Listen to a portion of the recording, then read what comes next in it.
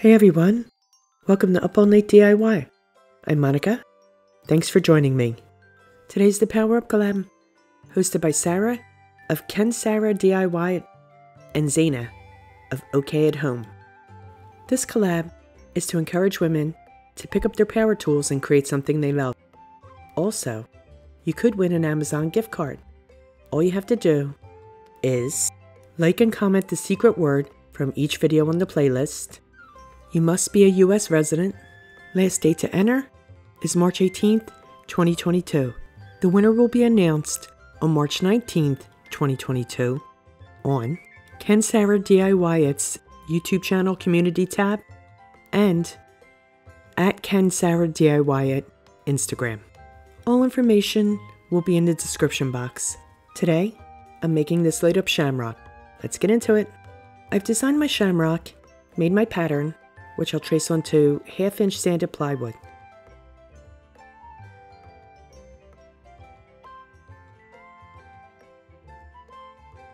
I'm sure to mark all the holes where the lights will go. Over to the scroll saw to cut it out. First, I'll cut away the excess wood, and I'll save that for another project.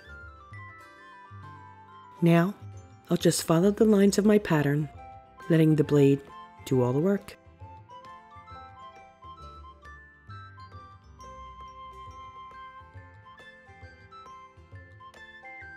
I'll push very gently so as not to snap the blade, especially on my turns.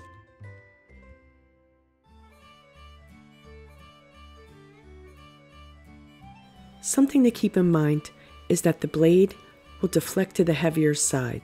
So in this case, most of my wood is to the left of the blade. With this in mind, it helps me keep my blade on my line. Right here, I had to tighten my tension bar. You can usually feel when you need more tension. The blade will feel loose as you cut.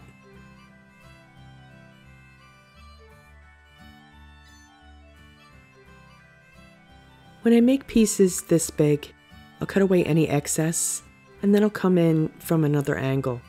Just picking up where I left off really, I'll get my blade right back on the line.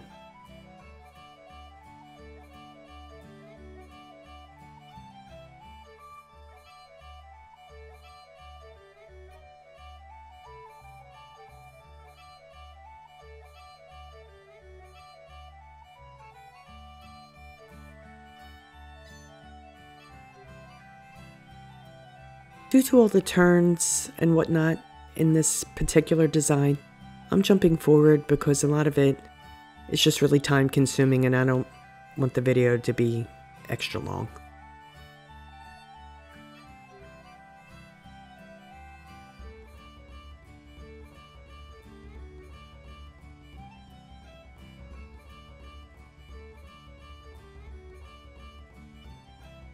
And now, I'll punch the light holes with my drill press. I line my holes up with the drill bit, turn on the press, and turn the crank until the bit passes completely through the wood. And I'll move around my piece until each hole is punched. I also cut a 1x2 to 18 inches and one at 6 inches with my miter saw, but I didn't get that on camera. I didn't realize the camera had shut off. These pieces will make up my stand. Everything has been sanded and wiped clean. I'll trace little shamrocks here at the bottom.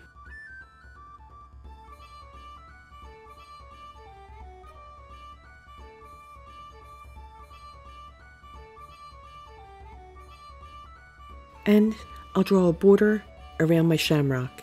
I want my lights on the inside of that border line. With Ceramcoat Kelly Green, I'll base coat the shamrock, leaving a raw border edge. I'll give it 2 coats.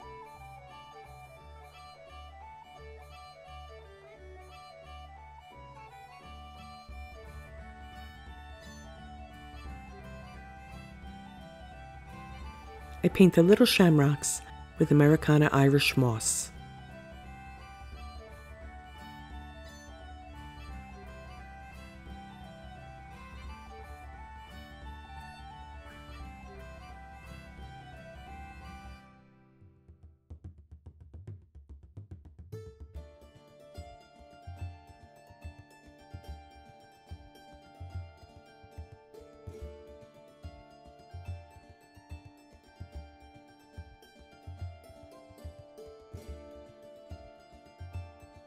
With a small flat brush and white paint, I'll stripe the large shamrock by holding the brush vertically so that only the very tip of the brush meets the shamrock surface.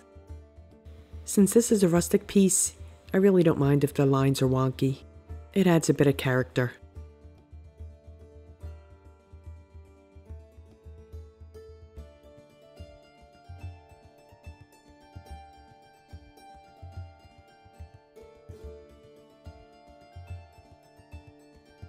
Ceramcoat Palmetto stripes will go next to the white.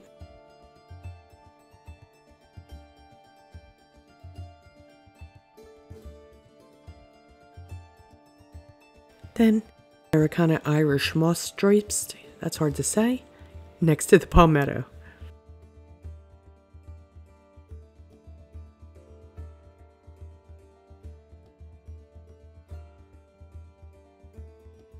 The small shamrocks will get a white plaid effect with just intersecting white lines. And I'm using the same flat brush that I did on the large shamrock stripes, except this time I'm using it horizontally and not vertically. I mean, you can see.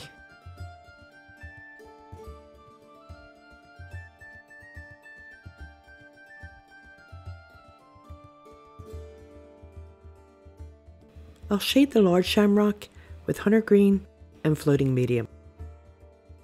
I dip my brush into the medium, working it into the bristles. I'll side load by scooping some of the paint onto the corner of my brush, and then I'll stroke it on my plate to get the gradient of color, and this will give me that ombre effect. With the paint side of my brush positioned on the edge of the shamrock, I'll shade completely around the shamrock, reloading my brush as needed.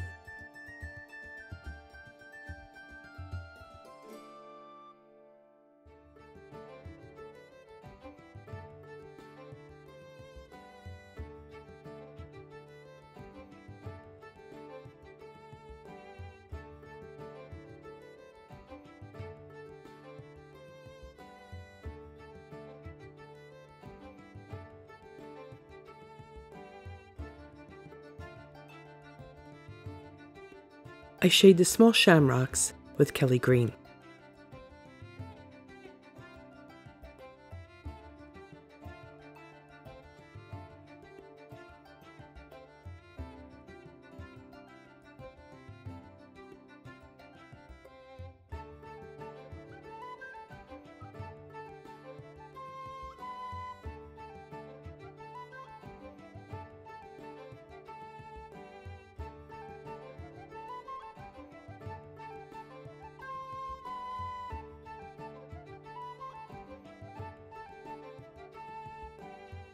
With dark chocolate, I'll shade the edge of the border.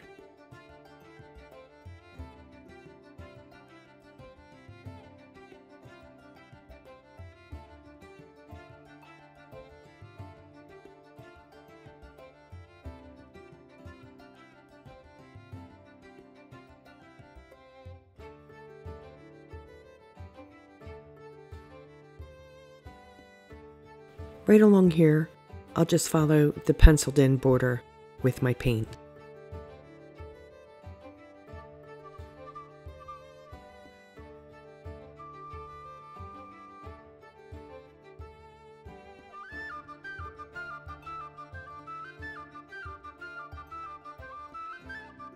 I'll also add an outline around the small shamrocks too.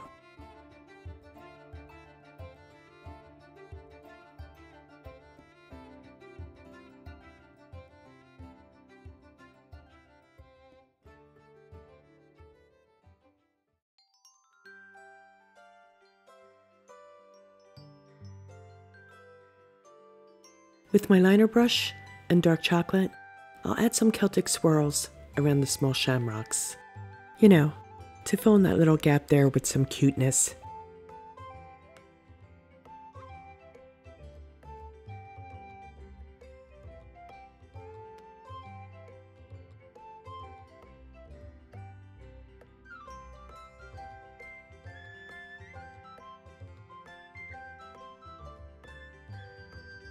I'm out of antiquing medium, so I'll make up a stain with JoSonja Gel Retarder medium and Ceramcoat brown velvet. I mix it up right on my plate and brush it on and wipe it off. I'll stain my entire piece.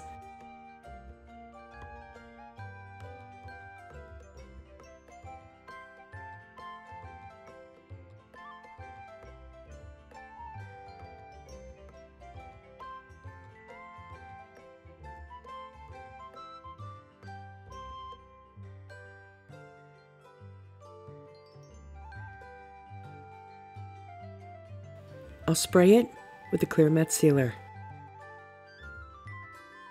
To make the stand, first I'll line up my 18-inch 1x2 at the bottom of the Shamrock. I'll place the 6-inch piece perpendicular, and I'll mark where I want that to go.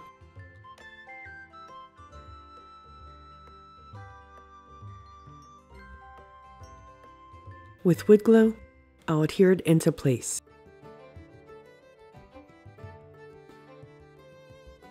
I drill pilot holes on either side of the smaller piece, and then I'll mark where I want my hinge to go. This is just a regular old utility hinge. I drill pilot holes for the hinge. I use 1.5-inch screws to add extra support to that cross brace.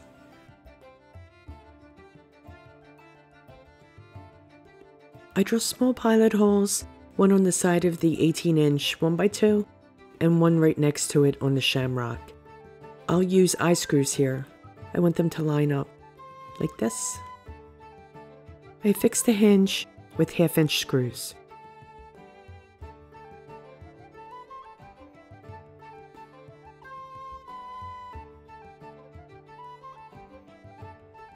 I'll use a length of craft wire to attach the 2 eye screws. I'll wrap it around the one on the Shamrock first, and then I'll connect it to the one on the leg and just curve the end into a hook. I like to make these hinged backers. The wire keeps the leg in place while it's on display, and the fact that you can collapse it makes it so much easier to store. To embellish the front, I'll twist together some of these Pipberry sprigs.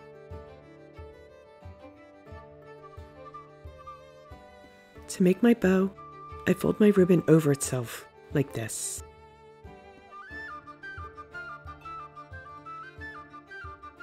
I pinch the center and twist a wire around it. I'm struggling a bit here. And this wire just did not want to cooperate.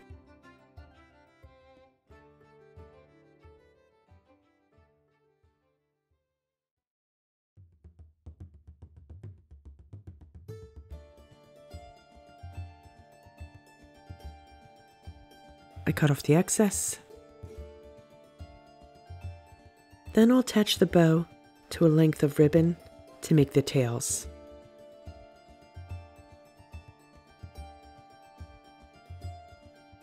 Ugh, the struggle is real.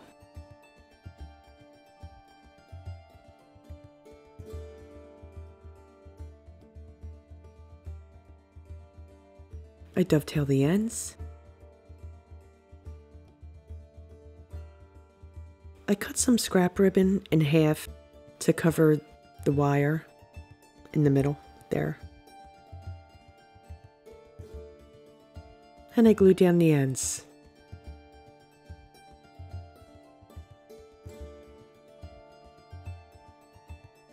I curl the berry sprigs around the skewer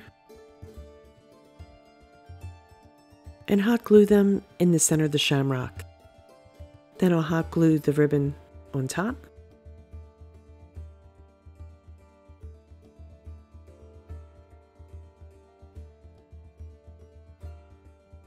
And finally, I'll pop in the lights.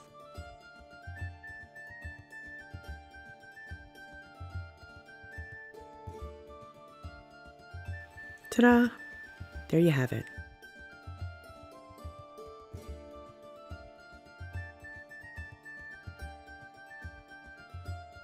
I hope you enjoyed today's video. I really had fun making this shamrock. I want to thank Sarah and Zaina for hosting today's collaboration. Please be sure to check out their channels. You'll find those, as well as the playlist, in the description box. You'll also find the rules for the giveaway and all of my supplies.